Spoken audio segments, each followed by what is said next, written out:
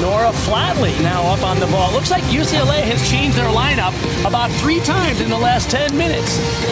Well, as I mentioned before, they have a lot of depth on this. This is the discussion here, because I don't believe you can change your lineup in the middle of the rotation. Now, if somebody gets hurt, you can put another athlete in. But I think they're discussing with the referee here. That's Val Condo's field and her longtime assistant, Randy Lane.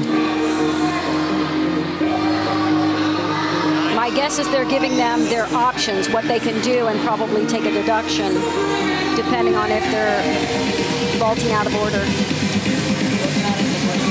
Originally, we had Anna Glenn in there, or Gracie Kramer.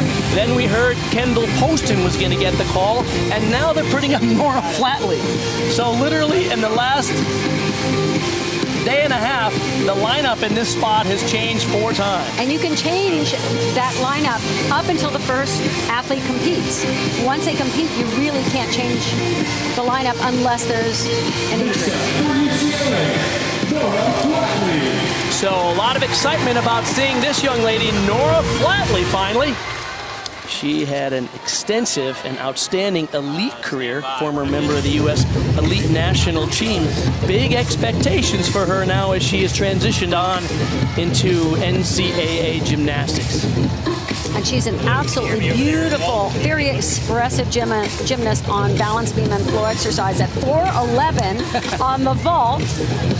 Sometimes it's a little bit more difficult to generate that power, but the round-off entry vault, which is the most common vault in college gymnastics right now, that round-up onto the board and then back, like a giant back handspring up to the table.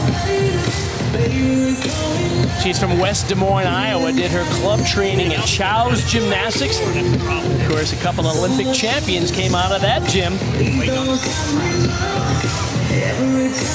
I believe Norah is performing a Yurchenko with a full twist. Will be in laid out position. Judges are looking for height off the table, good pop with good block through the shoulders, and then distance from the table. You want to see that balance between both height and distance. You know, there's opening night jitters for everybody.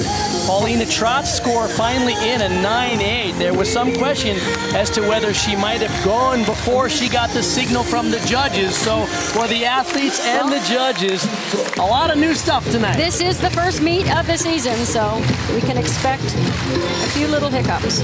So UCLA has a 9.2 from Dennis, a 9.75 from Grace Glenn, and a 9.8 from Paulina Trott. So hopefully the rest of their vaults are solid, because they'd like to drop that Nia Dennis score of 9.2 if they can. Here's Flatley.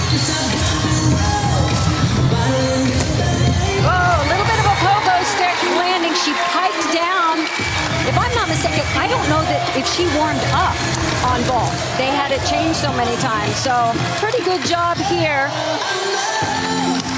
Not quite the height and distance we'll see from some of the bigger vaulters, and the chest was down on the landing, causing her to bounce in that tight position. She's outstanding on beam, and we'll see her there later.